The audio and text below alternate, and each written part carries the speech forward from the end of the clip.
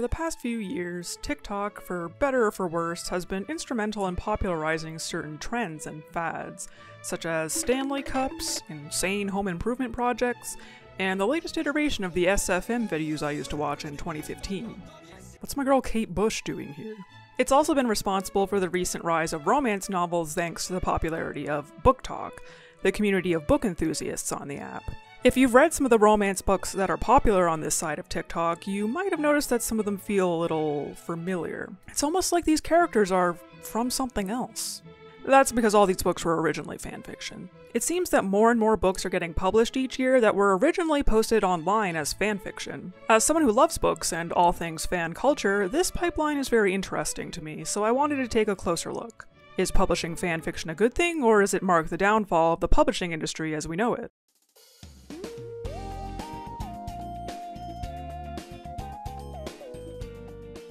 As usual in my videos, I want to give a brief overview of fanfiction and its history so that we're all on the same page. The most basic definition of fanfiction is writing based on an existing work of fiction, such as a TV show, movie, or book, or occasionally real people such as actors, musicians, YouTubers, and the like. Fanfiction as we know it today began, as most things in fandom did, in the 60s with the Star Trek fandom. Fans of the show created and distributed zines filled with their own original stories featuring Captain Kirk and the Enterprise crew. However, the phenomenon of writers basing their stories on pre-existing works dates back much further than this. For instance, many of Shakespeare's plays were based on other stories or real historical figures. It could be argued that Virgil's Aeneid is fanfiction of the Iliad, or that Dante's Divine Comedy is Bible fanfiction. With the advent of the internet, fanfic became even more popular. Initially, fics were shared via forums, email lists, or fan-made websites dedicated to specific fandoms or pairings. Eventually, websites solely dedicated to fanfiction sprang up, like fanfiction.net, an archive of our own, aka AO3. Fanfiction has historically been looked down upon by the literary community due to the assumption that it is poorly written, unoriginal, and lacking in creativity. I feel like when a lot of people think of fanfiction, they think of something like My Immortal, even though that was very obviously a troll fic in my opinion. Personally, I don't subscribe to this belief at all. I've been reading and writing fanfic since I was 13, and while I have come across some My Immortals in my time, I've also read a lot of wonderfully creative fics by writers who clearly have a lot of talent. Regardless of quality, I think fanfiction is a fun and relatively harmless way to practice writing and connect with other people in the fandom you're writing for. And yeah, I'm gonna say it. I think a lot of criticism leveled at fanfiction stems from misogyny. According to one survey, 80% of AO3 users identify as female, and some people in this world hate nothing more than to see a woman having a good time. Considering how popular fanfiction has become, AO3 alone has over 12 million works and 62,000 fandoms posted by 6.5 million users as of the first of this year. It's not surprising that many published authors today started out as fanfic writers. The lines between fanfiction and published fiction are steadily becoming more blurred.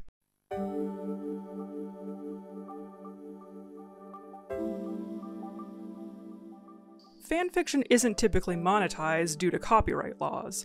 Authors understandably don't want to be served a cease and desist from Disney or whoever. Fanfiction already occupies a bit of a legal gray area. Some argue its transformative nature means it falls under fair use, while certain creators of works fanfiction is based upon allege that it infringes on their copyright. Despite this, published fanfiction has a surprisingly long and storied history. Some examples of historic works that could be considered fanfiction include Powers of Darkness, an 1899 unauthorized Swedish adaptation of Bram Stoker's Dracula, Old Friends and New Fancies by Sybil G. Brinton, a 1913 novel based on the works of Jane Austen, and Wide Sargasso Sea by Jean Rhys, a 1966 prequel to Charlotte Bronte's Jane Eyre. In 2009, a Swedish author writing under the pen name J.D. California was sued by J.D. Salinger for writing an unauthorized sequel to Catcher in the Rye, thus preventing his book from being published in the United States. Swedes love copyright infringement, apparently. Fanfiction really started popping off online in the 2010s, and in 2013, Amazon tried to get their grubby little hands on it to turn a profit. They established a service called Kindle Worlds, where writers could publish their fanfiction. given that said fanfiction was based on one of the small number of media properties Amazon had a licensing agreement with, and was approved by the creators of said property. The revenue would be shared among the author, the licensee, and Amazon. This venture didn't end up being as successful as Amazon had evidently hoped, and it was shut down just 5 years later in 2018. Sorry that there wasn't a huge market for fanfiction based on the works of guy you were forced to read in high school, unless there's a huge Kurt Vonnegut fandom out there that I'm not aware of. Contemporary authors were gonna have to take a slightly different approach if they wanted to publish their fanfiction without getting sued. Some of them realized that they could simply file the serial numbers off. That is, tweak their pre-existing fanfics to remove anything that associated it with the work it was based on, such as by changing character names or setting it in an alternate universe, and remove all traces of the original fanfic from the internet, and no one would be any the wiser. When people talk about books that were once fanfics, there seem to be 4 particular books that come up repeatedly, so let's talk about them.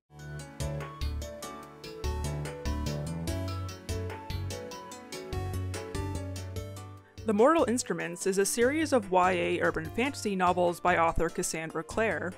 It follows a teenage girl named Clary Frey who discovers she has powers that link her to a group of demon hunters called the Shadow Hunters. The first book, City of Bones, published in 2007, was adapted into a movie, and the series was later adapted into a TV show. If you grew up in the late 2000s and early 2010s like me and liked books, you've almost certainly at least heard of this series. They were always front and center in the YA section of chapters, although I somehow managed to avoid ever reading one myself. What you may not know, however, is that Cassandra Clare got her start writing Harry Potter fanfiction. She was a huge name in the online Potter fandom in the early 2000s, where she went by the name Cassie Clare with an I. Her fanfics amassed significant notoriety. The most well-known of them was the Draco trilogy, a series that centered around a love triangle between Draco Malfoy, Hermione Granger, and Harry Potter. If you're interested in hearing more about that, David M. has a series of videos recapping each part of the series in truly painstaking detail. She became a bit of a controversial figure in the fandom, being accused of things like plagiarism and cyberbullying,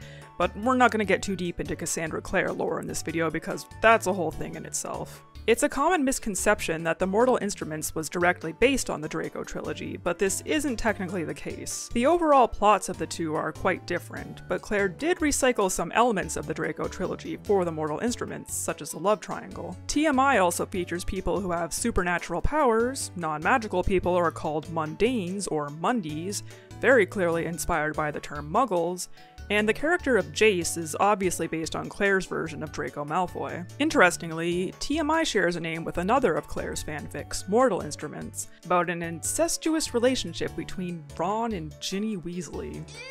TMI isn't based on this fic either, although Clare did make the choice to carry over the themes of incest for some reason. In the 2000s, fanfiction was very much a niche underground thing, tucked away in obscure corners of the internet and not looked upon particularly favorably by the publishing industry. Cassandra Clare clearly wanted to be taken more seriously as an author, so she tried to distance herself from her past as a fanfic writer. She removed the Draco trilogy and all of her other work from the internet, although it has been re-uploaded by others many times over the years, and slightly tweaked her pen name so that nothing from her fandom days would come up if you googled her. And it seemed to work for a while. I had no idea about her association with fanfiction until like a few years ago when YouTube videos on the topic started cropping up. Given just how massive the Harry Potter franchise and its associated fandom is, it's kind of surprising that there aren't more books lifted from Harry Potter fanfic out there. The only other Potter fanfic writer turned published author I'm aware of is Rainbow Rowell. She is admitted to writing Drarry fanfic, that is Draco and Harry, and her novel Fangirl is about a college student who writes a popular fanfiction about the Simon Snow series,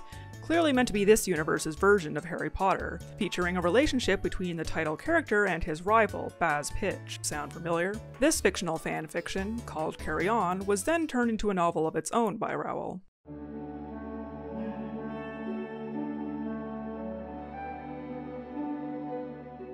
What may have been the first ever published novel to be directly adapted from a fanfiction that was once posted online, or at least the first one to really blow up, was 50 Shades of Grey by E.L. James. Published in 2011, it's an erotic romance novel about a college student named Anastasia Steele, who enters a relationship centered around BDSM with rich businessman Christian Grey. It became a runaway hit, sparking a series of follow-up novels and subsequent film adaptations. It set a record in the UK as the fastest-selling paperback of all time, and apparently sold more copies than any singular book in the Harry Potter series. It's now common knowledge that this book was once a Twilight fanfiction. It was originally titled Master of the Universe, and Anastasia Steele and Christian Grey were Bella Swan and Edward Cullen, respectively. E.L. James posted it on fanfiction.net in 2009 under the name Snow Queen Ice Dragon, but it was apparently too spicy for that site, so she took it down and re-uploaded it on her own website. She decided to self-publish the book in 2011 and went about filing the serial numbers off. It quickly grew in popularity and was picked up by a publisher. Apparently even Stephenie Meyer, the author of the Twilight books, gave it her stamp of approval, which kind of surprises me because that woman is Mormon. Girl, did you read the book? Despite being successful commercially, 50 Shades was less successful critically. It was panned for its poor writing and convoluted plot. And while a lot of these critics were just people who wanted to laugh at the idea of middle-aged women bringing cucumbers into the movie theater, some of these criticisms were warranted. Members of the BDSM community spoke out about the book's inaccurate and problematic portrayal of BDSM practices. The release of the books allegedly coincided with an uptick in sex toy-related injuries. It is also insinuated that Christian's interest in BDSM stems from his childhood SA. Lastly, the book has been called out for romanticizing the relationship dynamic between Anna and Christian that is at best unhealthy and at worst emotionally abusive. While 50 Shades was still very much looked down upon by the literary snobs of the world, I think this is when publishers started to realize just how lucrative fanfiction could be. I mean, this series was a phenomenon, and it's been credited with sparking a renaissance in erotic romance that we are still seeing the consequences of today. While by far the most popular, 50 Shades is not the only published Twilight fanfiction. Others include Beautiful Bastard by Christina Lauren and Semper by J.M. Darhauer.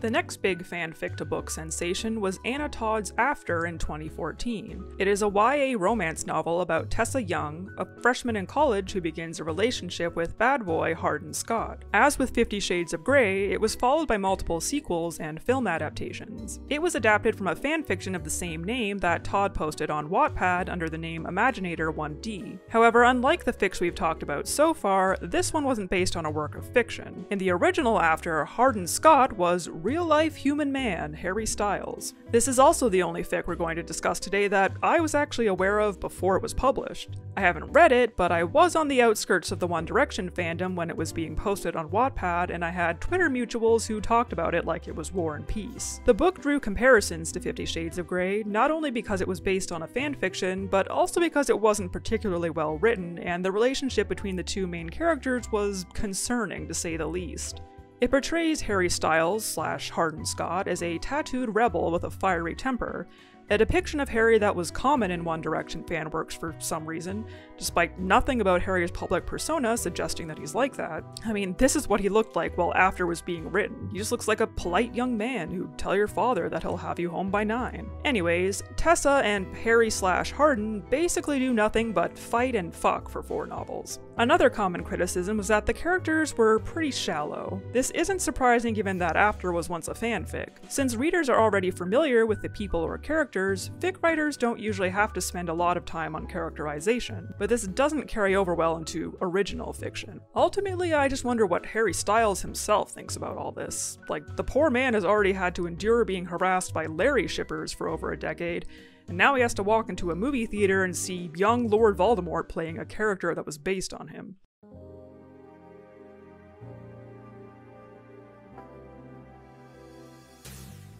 The Love Hypothesis is a romance novel published in 2021 by Ali Hazelwood. It was originally a Reylo fanfic, that is Rey and Kylo Ren from the Star Wars sequel movies, posted on AO3 titled Head Over Feet under the username EverSoReylo. Rey and Kylo Ren were renamed Olive Smith and Adam Carlson in the published version, and the illustration on the front cover strongly resembles Daisy Ridley and Adam Driver, the actors who portray the Star Wars characters. Evidently all pretense has gone out the window at this point. The filing off of the serial numbers clearly was a mere formality to avoid getting sued by one of the biggest media corporations in the world. Now I have to admit that I've been talking a lot of shit about these books so far despite not having read any of them or the fanfics they were based on. It didn't feel quite right to make a video judging books based on fanfiction when I haven't actually read any books based on fanfiction, So I decided for this video that's what I was going to do. Unlike the previous books we have discussed, The Love Hypothesis actually received mostly positive reviews from readers and critics alike,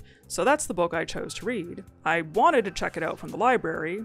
Support your local libraries, kids. But the waiting list for it was like months long, which I guess I should have anticipated, so I ended up getting the Kindle ebook version because I wasn't about to drop $30 on a physical copy. I tried my best to remove my hater hat going into this. I wanted to like it, I really did. I was truly hoping that it would live up to the hype, but spoiler alert, it was kind of ass. That's just my opinion though. This is no shade toward Allie Hazelwood or anyone who enjoyed the book. But I'll go over a few of the problems I had with it. So the book is told from the perspective of Olive, a third-year biology PhD student at Stanford. She recently broke up with a guy named Jeremy who she wasn't really that into. Her best friend, An, now likes him but refuses to go out with him because she's convinced Olive isn't over him. To convince An that she is indeed over him, she lies and says that she started seeing someone else. We'll soon see that dishonesty will become a bit of a trend with Olive. She's working in the lab on an evening when she had told An that she would be out on a date, but runs into An there, so in order to avoid being caught in her lie, she kisses the nearest passerby, who happens to be Dr. Adam Carlson, the brooding, hypercritical professor who works in her department that all the grad students are afraid of. I feel like I should point out that kissing someone without their consent is like sexual harassment, but luckily for Olive, I guess Dr. Carlson was into it. Many jokes were made about him filing a Title IX complaint, which I didn't love, but however, once Olive explains herself to him, they decide to pretend to date each other for the next month. This arrangement will supposedly benefit them both, Olive because it will convince An to go after Jeremy, and Adam because it will convince the university to unfreeze his research funds for some convoluted reason. Goofy-ass premise that really requires you to suspend your disbelief, which frankly I struggled to do. The first half of the book was a bit of a slog to get through because it was just kind of boring. Olive and Adam are forced into a bunch of awkward situations to build up sexual tension between them, like Olive having to sit on his lap in an overcrowded lecture hall. Very professional of them. As they spend more time with each other to keep up the charade, of course, they end up developing real feelings for each other. About halfway through, the characters all attend a science conference in Boston, and Olive and Adam are sharing a hotel room. Olive gives a talk at this conference, after which she is sexually harassed and threatened by Adam's friend and research partner Tom Benton. This came a little out of left field for me because this character had been portrayed pretty affably before this. And I do commend the author for trying to address sexism in STEM fields, but the way the misogyny from this character was written felt a little too heavy-handed or on the nose for me. Olive is understandably upset by this, but she gets over it pretty quick because Adam returns to their hotel room and they start fucking. They still don't confess their feelings for one another though, and Olive is actually convinced he's in love with another woman. Like, girl, he just ate your coochie.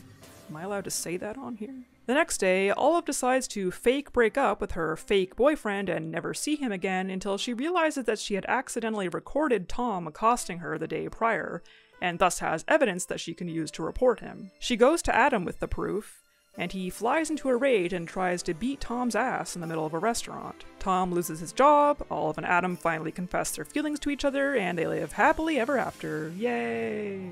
The first thing that really took me out of this book was how unrealistic a lot of it was. I know romance novels are supposed to be like escapist fantasies and not be taken too seriously, but I don't know, it still bothered me. I'm not convinced that fake dating is something that anyone actually does outside of fanfiction, certainly not two grown-ass adults in academia. I don't even really like this trope in fanfiction that much. But I don't know, maybe I just have to stick up my ass and hate fun.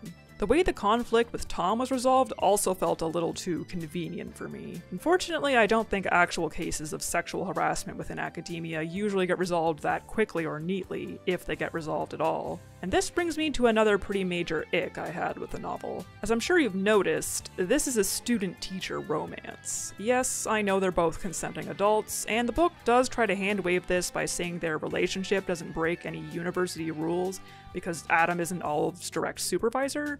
In the comments of a Reads with Rachel video about a different Ali Hazelwood book, this user said that they have a PhD in a STEM discipline and that they found the relationship in the love hypothesis concerning because even though Adam isn't Olive's professor, he's still someone who has a lot of authority in her workplace that she doesn't have. There's an inherent power imbalance here that shouldn't be ignored. I've never been a grad student, but I'm inclined to agree with this commenter. And what's more, Hazelwood should have been well aware of this given that she was once a PhD student and is currently a professor. Yes, that's right. Ali Hazelwood, which is not her real name, is a neuroscience professor. Man, I took a neuroscience class in university and I can't imagine like going to write a midterm after staying up all night memorizing the parts of the brain. Meanwhile, my professor is on AO3 writing Raylo fanfiction. Another thing I wasn't a fan of was the writing style. It's hard for me to put my finger on what exactly I didn't like about it, other than that it just felt very fanfiction-y. I'm sure anyone who's read a lot of fanfiction will have an idea of what I'm talking about. Like, every character has this quirky way of speaking that felt like they were in a sitcom, or the Star Wars sequel movies. Oh, they fly now! They fly now? They fly now! We got a lot of the classic, oh, oh, oh, oh, oh, oh. Say again. Say again. I dare you. I double dare you, motherfucker. Say one more goddamn time. And there was a science joke or pun every other line, practically. Some of them were funny, but it was starting to wear on me towards the end. Their narration was also obsessed with letting us know how huge Adam was in comparison to Olive. His two character traits were basically grumpy and big. Maybe this would have made sense if Olive was like 5'0" and Adam was Jacob Elordi, but it's explicitly stated that Olive is 5'8", and if Adam was based on Adam Driver, he's 6'2". That's not that big of a height difference. Overall, the writing just felt a little juvenile.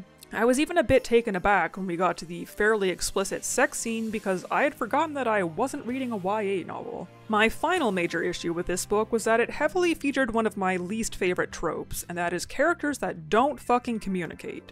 The entire premise of the story is predicated on a lie, and Olive constantly lies to everyone. Like, how can anyone stand this bitch? I get that we needed a reason for the characters to not get together until the end, but I wish authors would start finding better ways of doing this. One thing I will give the novel credit for is that I actually didn't mind the sex scenes. Sex scenes in fanfiction and even some published romance novels are notorious for being cringy and unrealistic, but the ones in the love hypothesis actually didn't make me want to die, so thanks for that, Ali.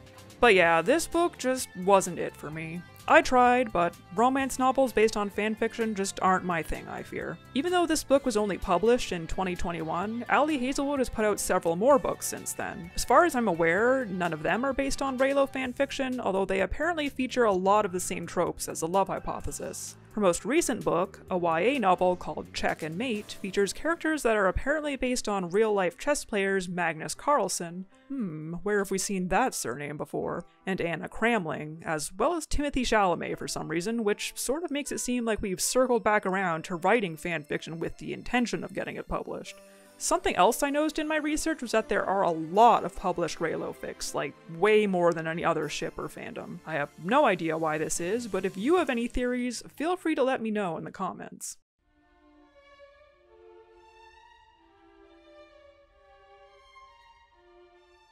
Although I have enjoyed reading and writing fanfiction for more than a decade, published novels based on fanfiction don't really work for me. I think this is because with fanfiction, I already know and love the characters and want to read about them having new adventures or exploring relationships that weren't explored in the original work. Therefore, I find I'm more willing to overlook things like minor grammatical errors or amateurish writing, especially since I'm going in with the expectation that these are likely not professional writers writing these stories, and they may not have been edited or beta read. However, with original fiction, the author needs to work a bit harder to establish who their characters are, to make them compelling and ensure the reader cares about them. And this is where one of the major problems with published fanfiction stems from. As a reader, when coming into a novel without having read the fanfic it's based on, or maybe not even knowing that it was based on one, you're lacking the knowledge that this character is meant to be Edward Cullen from from Twilight or Kylo Ren from Star Wars. If the author hasn't put in the work to characterize them, they can come off as feeling flat or bland. I think this is especially noticeable with the female protagonists. We've already established that the majority of fanfic enjoyers are women, but when looking specifically at fanfic featuring male-female relationships, I would say that number becomes even closer to 100%.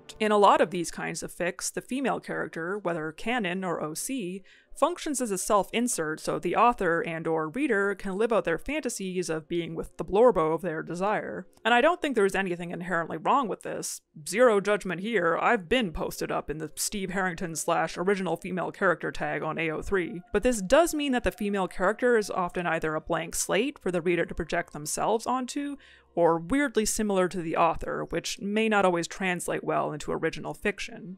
Another issue with publishing fanfiction is that a lot of fanfiction contains potentially harmful tropes, such as student-teacher romances. 50 Shades and After were both criticized for romanticizing toxic relationship dynamics. These tropes are typically used to either create drama or angst to further the plot, or as a means to explore the writer's fantasies, because yeah, maybe sometimes we do fantasize about being sold to one direction as a sex slave. Doesn't necessarily mean we want it to happen in real life, though.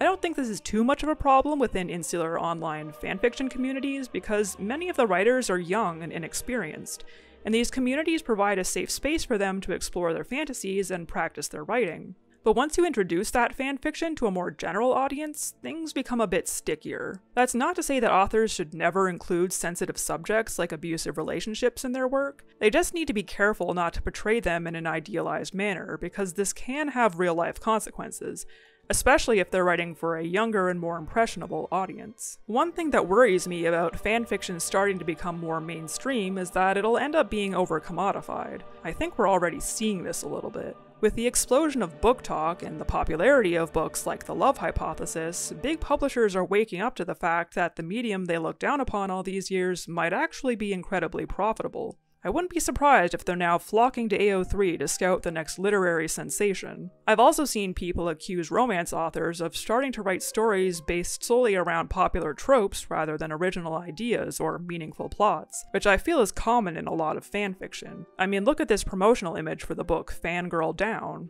These are literally AO3 tags. Peach emoji? What does that even mean in this context?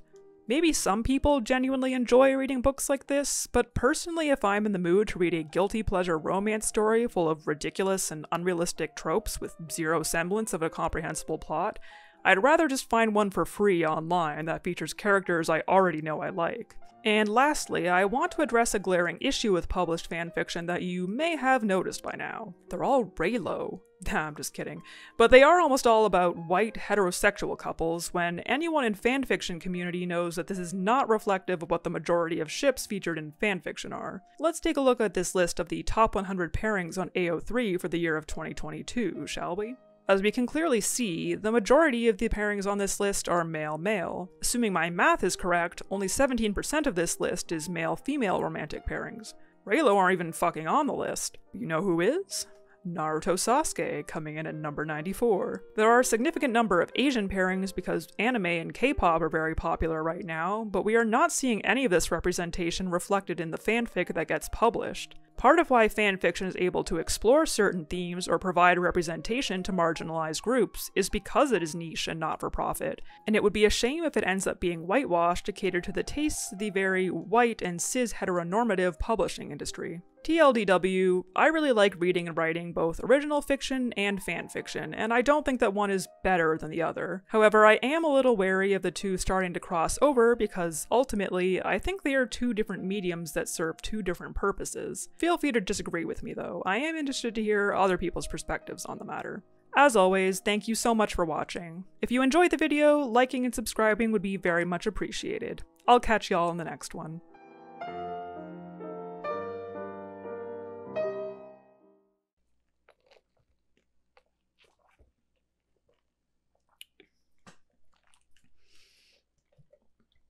Nothing quite like slurping some balls.